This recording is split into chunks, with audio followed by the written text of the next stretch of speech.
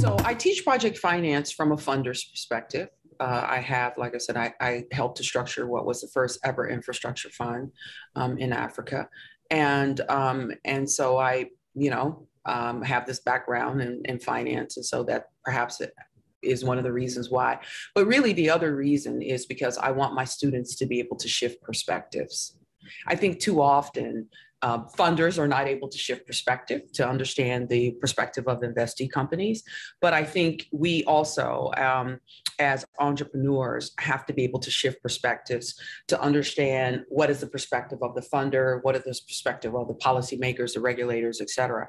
And so I think that agility is something that we're all going to need to have increasingly more of. And so I teach my students, I use some fairly complex tools. I'm starting to increasingly use engineering tools because, like I said, there's a systems thinking approach to this.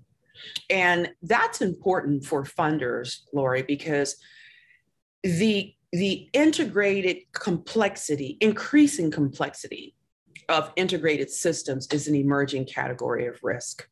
So if it's an insurance company, if it's a large financial services concern, it needs to be concerned about what we're talking about because our actuarial models are incapable. I mean, I hang out with hedge fund managers and other kinds of funders, and they're like, never seen this one before. So our models, which are based on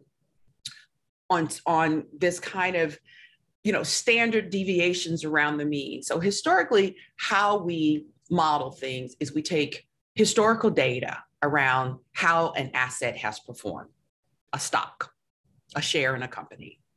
And then you plot standard deviations around the mean, and that's how you get the bell curve, et cetera, et cetera.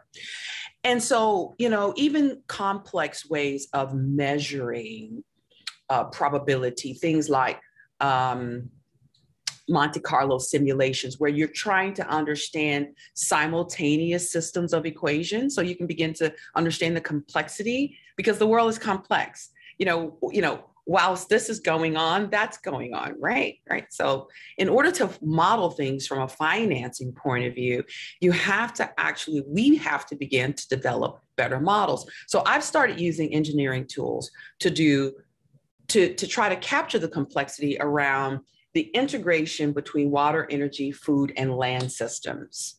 So understanding the project finance deal, right? You're building a hydro-powered energy plant in the Congo, Inga 3 on the Congo River, right? But you've got to flood the basin and displace 50,000 people. You're going to also kill a lot of plants and animals and destroy a lot of biodiversity. At the same time, you're going to create a lot of jobs. And then there's going to be tourism because now there's a lake. And so you've got all those businesses. And then a lot of people who didn't have access to affordable, sustainable electricity now are going to have access to electricity, which means there's a whole bunch of other kinds of economic development that can happen. How do you model that? And so in the past, what we've done is we've just modeled the project. We're going to build a dam on the Congo River and we're going to flood the basin and it's going to be great. We're going to produce electricity. Excuse me, what about the 50,000 people who had to move? And then those who didn't move died. And by the way, I'm explaining to you a real life case study. It's the Kariba Dam. It was funded by the World Bank. Zambia. Right? No one took cognizance or tried to incorporate into how do you actually understand the value proposition of this project based on this complex set of variables. We just flooded the basin, and all those people and all those animals and all that diversity was just like, oh, that's par for the course. And that happens every single day. And that's still the way we do project finance deals. So for those of us who are like, oh my God, what's she talking about?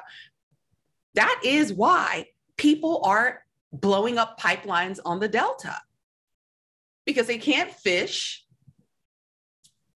Their farms are polluted. No one's talked to them about this. And you're busy drilling for oil on their land. I mean, at some point, you start taking Shell executives hostage because you can't eat. clearly there's a better way. And so what I teach is hopefully a better way.